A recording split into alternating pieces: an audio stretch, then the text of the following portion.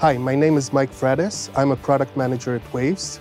Today I'm going to talk to you about a new line we're working on called Cobalt, and the first plugin is going to be Saphira.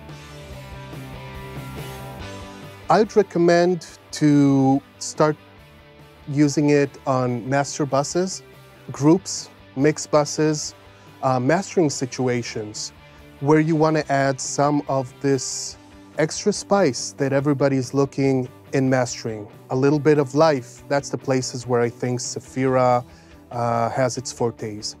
Try to get the final sound as close as possible to what you want using EQs, compression, bringing the RMS levels up, which will help in bringing out the harmonic distortion. And after you have the sound just the way you want it, using the regular processing you're used to use, try to open up Saphira, and I'm pretty sure it will add the magic that you're looking to polish and finish the sound that you had envisioned. Saphira is going to be very helpful in a lot of music genres, whether it is a rock song or electronic music, where you're working with a lot of samples and you want to bring the samples back to life, add the motion, place them in certain layers in your mix, because from my experience, samples tend to be a bit dull. A lot of the times I find myself looking for ways, getting this analog feel to them, and Saphira is going to shine in that place. If it's a sampled kick, which is completely maximized and processed, and you want to bring some of the dynamics and some of the livelihood back to the sample, you can use Saphira to do that. Sampled pianos, the actual fact that you're in most library sampling each note by itself, with the Saphira you can glue a chord to give it more of a feeling that was produced from hitting all those notes together. Let's talk for a second about the different controls in Saphira that help you achieve the kind of harmonic distortion sound you're looking for. The basics of Saphira is the option to separately control odd and even harmonics.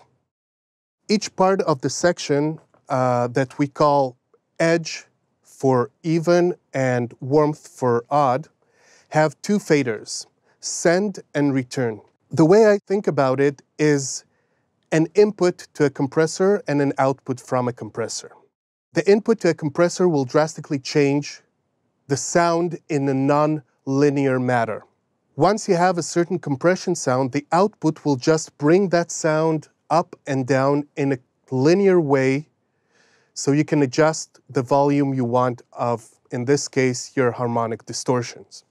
The way I used to work with the send control is I bring it up to a place where it sounds like the signal is starting to compress and resist me.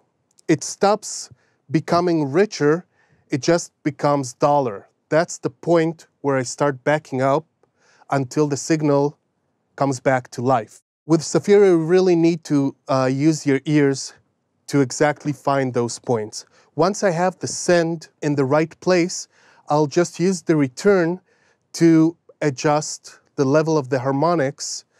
I'll do this process for both odd and even, or edge and warmth harmonics. Once I have the send levels in the right place, I'll go and I'll take a tour between the different harmonic modes. Below the harmonic modes, you'll see the different harmonic structure that each of the modes is producing. You'll have mode C, which is just one odd harmonic, one even harmonic. You'll have mode A, where you have 3 even harmonic, 2 odd harmonics. You'll have mode F, where you have a lot of harmonic orders just to give you this crunchy, crispy sound going on. It depends what you're looking for, but just toggle between those 7 modes and see what best fits for your signal. Just in general, A, B, and D are more natural sounding harmonics. C is where you want to keep the punch. Why? Because it adds just one harmonics. It doesn't add all the other harmonic order, so it keeps the signal clean and punchy, but adds some richness to it. And G and F is where it gets dirty.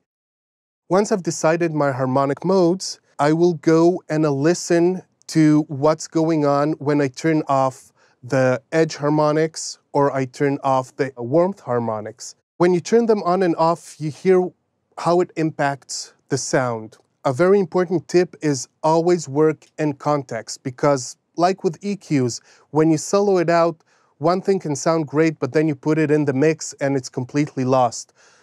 Look for the places where it gets muddy, where it doesn't shine enough, and now go to the EQ and add or remove those areas of frequencies until you get a very clean and rich harmonic sound. Then I tend to go to the tape section. The tape section is there to give you movement in your mix, adding movement to instruments. Tapes tend to modulate, and this type of modulation is the type of modulation we added in Saphira. We have 5 different speeds. 2 of them are speeds that don't really exist. 11¼ inches per second, which is exactly halfway between 15 and 7½, and 22½, which is exactly the halfway between 30 and 15 IPS. I'll bring the tape speed all the way up and until I really hear the modulation. Then I'll go between the different speeds. Usually if you have a low frequency content, from my experience, the low speed will be more complementary. If you have something with a lot of groove and the groove is fast, you might want to go towards the faster inch per second speeds, 22½, 30 IPS, just to make sure that the modulation is not slow enough to slow the groove. Toggle between them, pretty sure you'll find one that sounds the most musical. Now start bringing the tape depth down until you reach the point where you don't really hear the modulation, but you feel the track is moving. Okay, that's the place where you want to stop. And suddenly, when you turn it off, the track becomes dull and static. So all of these parts of the plugin help us get more depth, motion, and character to our sound.